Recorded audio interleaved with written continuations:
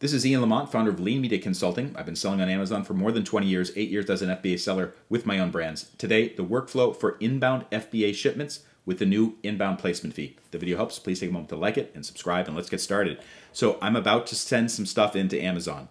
This is for Amazon FBA. This is one of the items that I sell quite a bit of, and you can see that they're asking for 127 units of this particular item. One thing that's worth mentioning for the new inbound placement service fee, if you send in more than one box, it's actually the fee declines a little bit. I'm going to show you what that looks like in practice. This is the chart that Amazon has on its website. I urge you to take a look at it. It basically breaks down what the placement service fees are for instance, standard size products. And you can see for the sending to a single location, it's more expensive, 21 cents to 30 cents per unit, compared to sending it to multiple locations, which is 12 cents to 21 cents. So let's take a look and see what happens when we actually operate this in practice. So I'm using shipping templates. I recommend that you do that because Amazon, if you have a shipping template, like this is 50 units, Amazon will not break up that box. They won't tell you, oh yeah, just do 2 boxes with 25 units each.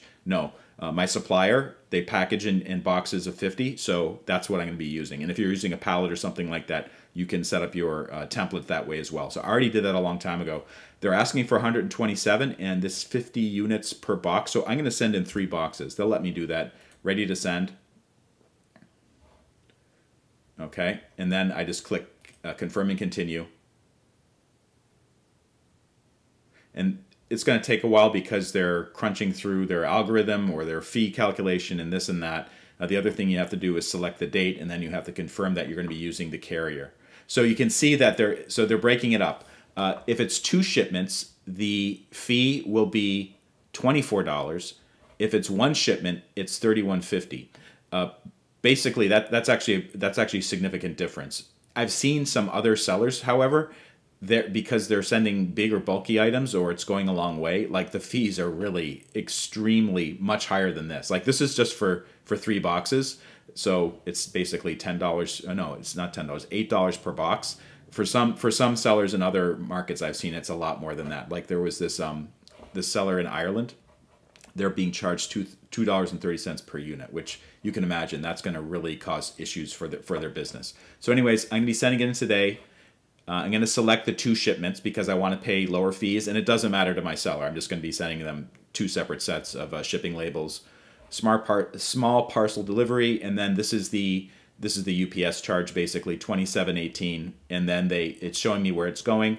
So one of them is going to ABE 8, and the other one is going to AVP 1. So that's okay. I'm going to accept the charges and confirm shipping. One thing I want to point out, it says $51.18.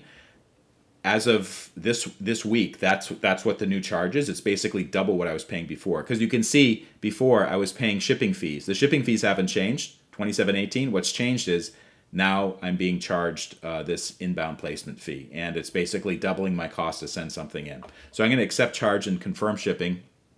Not happy about it, but there's really nothing you can do. The only thing that you can change is if you want to send it to 1 location or more than 1 location, and other than that, that's it. So I chose the cheapest option, which is more than 1 location, and I'm just going to have to eat the charge.